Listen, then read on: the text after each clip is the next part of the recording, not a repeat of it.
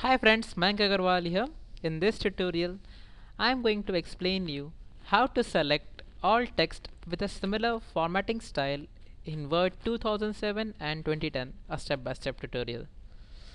Friends, coming directly to the point, as my principle goes, make short and sweet videos.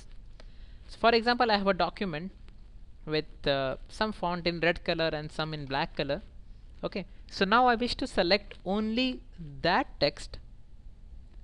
Please listen, only that text which has a red color.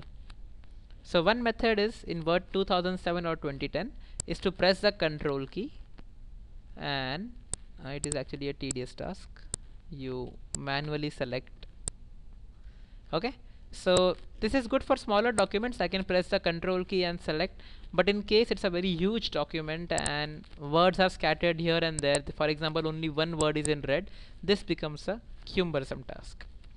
I will give you a very simple technique to select all the text with a similar style. So for example, you need to select the red color. Just select anything in red from anywhere. For example, I select these two words. It can be any random thing. Right click on that selected portion, come to styles and select text with similar formatting. Okay, so when you click this, you see there all the red color text is now selected. Wasn't that easy? Yes, it was. Another example, say I do some random selection just for explaining you. Say I give the font as blue and bold. Okay, so let me select anything from anywhere. Say I select only current.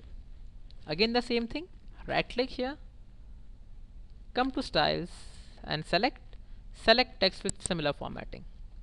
So all the text in blue and bold will be selected. This is a very useful tip when you are dealing with huge and large documents. Thank you for watching, my friends.